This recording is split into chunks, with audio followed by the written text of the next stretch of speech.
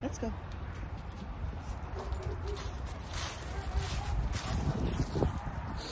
Okay, so Luna's been here for about half an hour.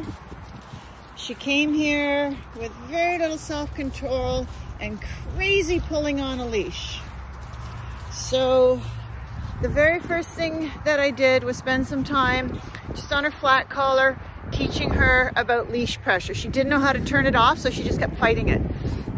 She had a real hate on for any tension around her neck. So we taught her about that first. Then we conditioned her to a prong, which she took to really, really well. I didn't think she would. She's a very energetic dog, but she actually took to it quite well. So we did some work inside. Then we brought it outside where it's a little harder. Good girl. So she's on a nice short leash, giving her little tiny little pops to keep her focused.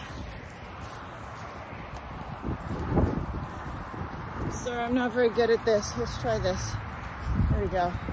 Trying to keep her focused. Luna, good girl. Let's go. Little tiny pops. Short leash. She's not doing it right now, but from time to time she kind of reaches up or tries to like that. Tries to jump up. I just give her a little verbal and she pretty much stops. We stop walking. Sit. Good girl, well done.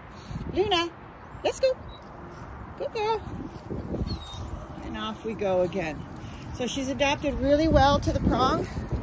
Again, I'm a little bit surprised, but I'm happy about that. And she's doing really well.